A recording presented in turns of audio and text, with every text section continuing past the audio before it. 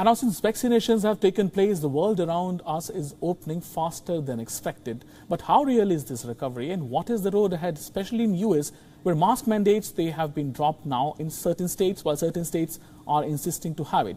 Now, to talk all that and much more today, we are joined by President and CEO of LA Tourism and Convention Board from Adam Burke, his name is. He's joining from LA, US.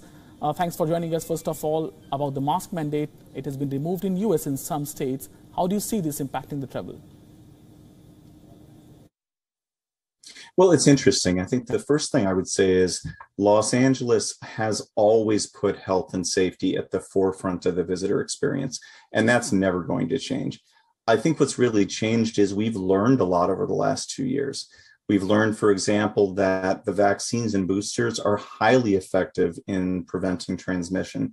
So I think what you're seeing, and the expression has been used a lot, really a shift from a pandemic state to an endemic state, where we know that COVID is unfortunately never going to go away completely.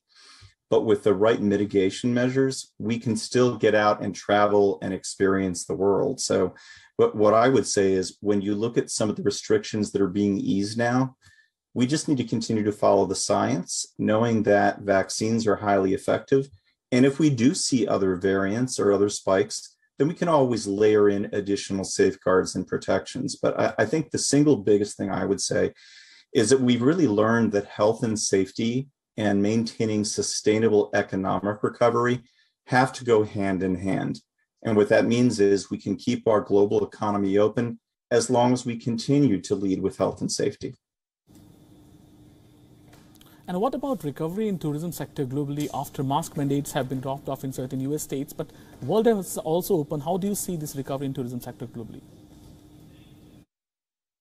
We're definitely seeing a really strong resurgence in the global tourism sector.